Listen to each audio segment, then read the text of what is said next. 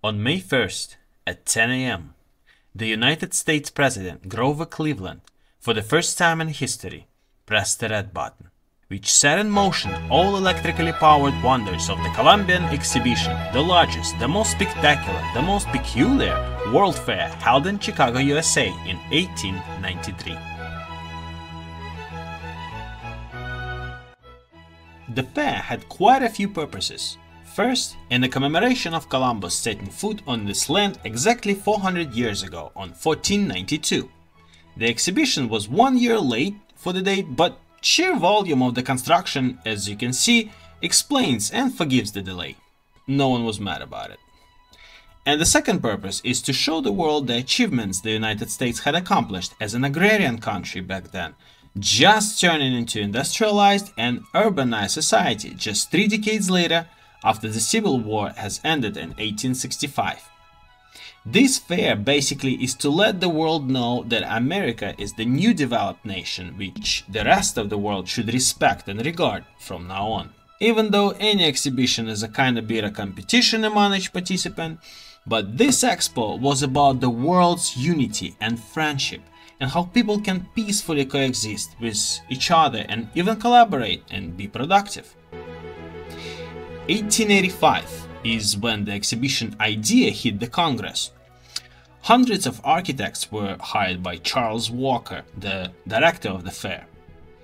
Hundreds of curious locals were taking an occasional walk along the exhibition construction site for small admission fee of 25 cents, witnessing every bit of progress made daily.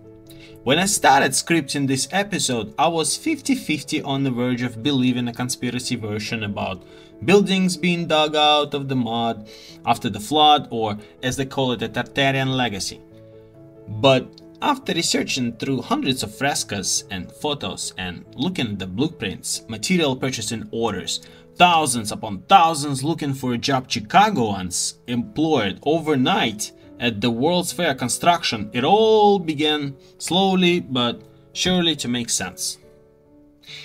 Even though the construction started at April 1890, the Congress has been developing the idea since 1885.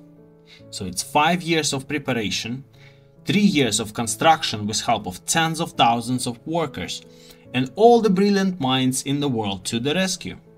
So there was a sufficient time to get prepared and ready for the buildings to start rising. It was the time when Europe has its own industrialization race, especially between England and France. Subsequently, the Eiffel Tower was built for the same purpose of showing off at the Expo in 1889 in Paris. In other words, America jumped in on a train of competition among developing and developed nations. Same as later the arms race between the USA and USSR, it was imperative to show who is the boss. Same here, after Eiffel Tower, we had to surpass them and astonish everybody. And there you go, when I see and feel the healthy competition, facts talk for themselves. Plus, the city of Chicago even made a little unexpected profit. Nobody thought that half of the US population would visit. 27 million people showed up and paid full admission price of 50 cents. Electricity was proudly set up by Tesla himself, as Westinghouse Corporation, for which he worked at that time, won the bid for illuminating the Chicago World's Fair with AC current. All the illumination, electrically powered walkways, and other invented machines had wiring set up on the boardwalks and neatly concealed, which gave off magical appearance. 160,000 light bulbs lit up the evening sky over Chicago. They named it the City of Lights. The fair was run on 12 1,000 horsepower AC generators of Tesla's design. Even though electrical was all safe, the fair was under fire for other reasons twice during 6 months exhibition time. It wasn't the first time exhibitions like that were caught on fire, therefore, for the priceless art collection that was sent from all over the world to exhibit on Expo, only to be displayed in fireproof facilities as per insurance requirement. Only a couple of buildings, Palace of Fine Arts and the World Congress Auxiliary Building, were brick-built to hold the art displays. Those buildings are still standing to this day. So, were any of those buildings there before? were kind of repurposed into the exhibition. We may speculate that there could have been foundations left from previous civilizations, which helped to speed up the construction process. And for that reason, Daniel Burnham, the main architect of the fair, proposed the construction site in the middle of nowhere in Jackson Park. It was founded 20 years prior in the 1870s, situated 7 miles away from Chicago downtown in swamps and very uninviting environment. I could not find any suggestions that there were buildings or ancient ruins there.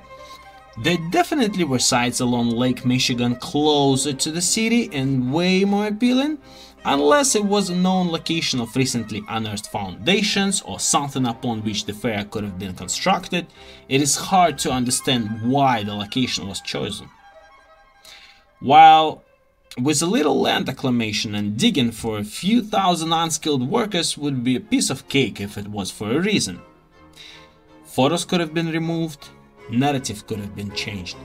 I will keep digging and hope I'll find definitive proof of superior civilization existence soon.